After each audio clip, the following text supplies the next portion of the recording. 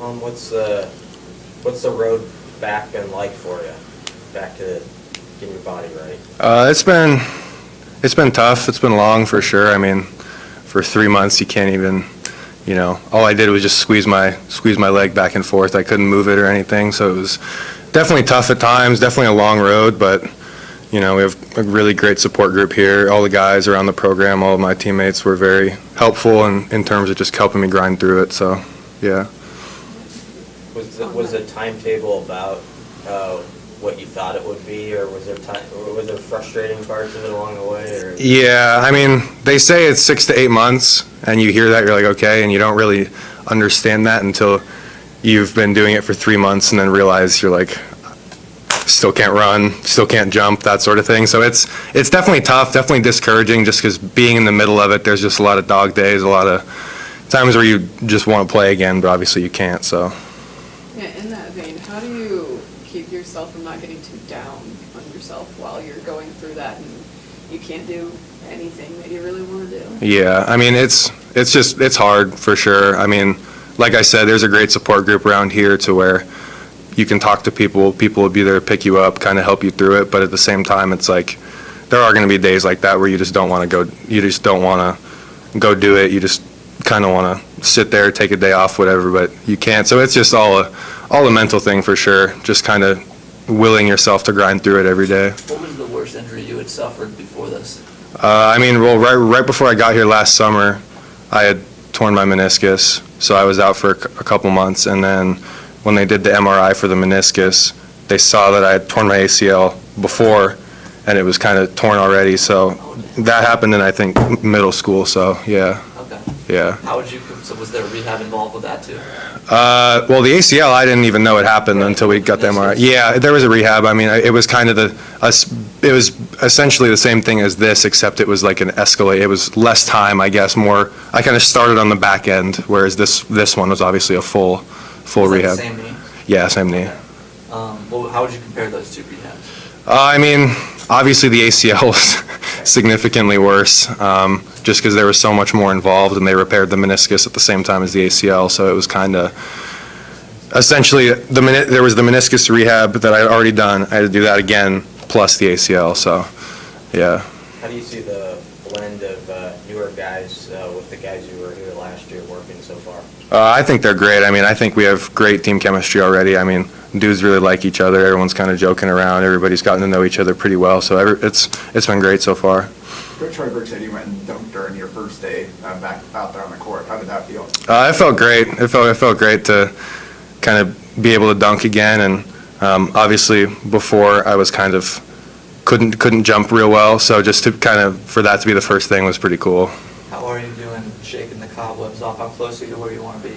I mean, I think I'm getting there. Obviously, there's only so much you can do in rehab. There's some movements and some times where you'll land that you just can't prepare for. So it's kind of that kind of thing. Just kind of getting my legs under me, just all the movements kind of. So I'm pretty close. I mean, I'm just keep grinding through it. So. What about with trust in the knee? Where are you with trusting that you're going to land well and all that stuff? Yeah, I mean, I think that's been pretty easy actually, just because I'd kind of gone through it already, kind of had to understand my mindset, my mentality. So I think it's been all right. You only got to play in 10 games before the injury, obviously. Kind of what were you able to learn during that brief stretch of playing at the D1 level? I mean, just kind of the pace, obviously. It's a different pace, different skill level. I mean, when I was playing, I got in foul trouble a lot just because there were things that I could do in high school that I couldn't do in college, that I couldn't get away with in college, because guys are better with the ball, better at making reads. So just that, and then realizing that I have to keep elevating my body, getting more athletic, getting stronger. So. What did you learn from watching when you're out? Just how to be a good teammate. I think mostly. Obviously, it's a lot different watching games when you're on the sideline, but just figuring out how to be supportive through all the ups and downs and kind of helping people through it. So. How did you? I mean, some rough stretches while you were out. What did you do to try and keep morale high? I mean, just try to bring energy. Like there's already so much. Obviously, it's it sucks when you're losing a lot of games. So just kind of keep energy high, try to be a positive influence regardless. Waving a towel? Or? Yeah, I mean, just energy, just helping guys out, getting waters, bringing chairs out, whatever anybody needs, just giving people a pat on the backs, just literally anything you can do to keep the energy. I know Coach Hoiberg wants to get better defensively, and you bring in Coach Howard, and you got some great length. What have you noticed just in your workouts, watching guys, like how that's maybe shifting, or do you see something there developing? Yeah, I mean, I think obviously we've put in some new defensive principles, but I think the main thing for defense is you have to want to play defense, and I think everybody here truly enjoys playing defense, and people like the energy that defense brings, and I think that's the first step, and we've been doing a great job of it. So. What was the hardest part physically of this rehab? Physically, I mean, I'd say this back half when, you can't. At the start, it's just all you're laying down, can't really do a whole lot. Whereas this, you kind of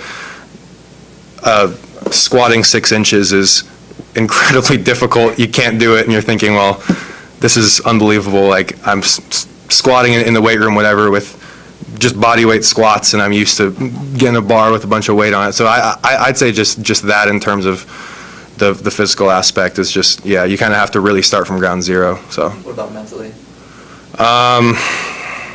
I mean, I think kind of just using, finding motivation, I guess, because there are some days where it's the same thing over and over and over again. You go in and you're like, I just don't want to do this. So I think it's just finding the will and the motivation to grind through it, kind of break down those walls. Yeah, So. back to that last question. How is the weight room going for you now? It's been good. I mean, I think I've been getting a lot stronger, and Kurt's great. So he knows what he's doing. He knows how to get you better. So I've just been following his plan, doing what he tells me to, and it's been going well so far. Coach Hoiberg mentioned that you were able to put some weight on while you were out, some good weight room weight. How do you balance that and rehab? Yeah, I mean, it was fine, honestly. Like, just because when I was lifting, obviously I literally couldn't run or do any cardio for 6 months, so you're bound to put on some weight. So, I mean, those two didn't really affect each other. So, yeah. Did you win back? Yeah, just about. Was the first day of practice a little puffy for you? A little bit, yeah. I mean, running on a treadmill and running on a court is two different things for sure. So, yeah. What do you think of CJ's off season that he's had? CJ's offseason's been pretty good. I mean, he's great. He's a great scorer, and he's a great guy to play with. Just because he's always looking for a shot. So as long as you can get him a good look, he'll make it. So he's been great to play with. What's it meant for you as a young big guy having Derek back in the program for another year? It's been great. I mean, he's certainly has a lot to offer in terms of wisdom and experience. So just kind of soaking up all the information I can. We make Blaze. I love Blaze. He's awesome. He's super physical. I haven't had the privilege of boxing him out yet, but it seems like a pretty tough job. So I love him. I mean, he's phenomenal in that pocket area. He's unbelievable to play with. So I love him. It's a privilege to box him out. That was sarcasm. Yeah, no, I don't. I'm okay. What have Sam, Jawan, Manuel brought? Just as guys who played a lot of college basketball. I mean, they've brought same thing, just experience, leadership. I'd say just because they've played in a lot more games than I have, been in a lot more, difficult situations, been through a lot more off seasons than I have. So just that kind of leadership, veteran mentality.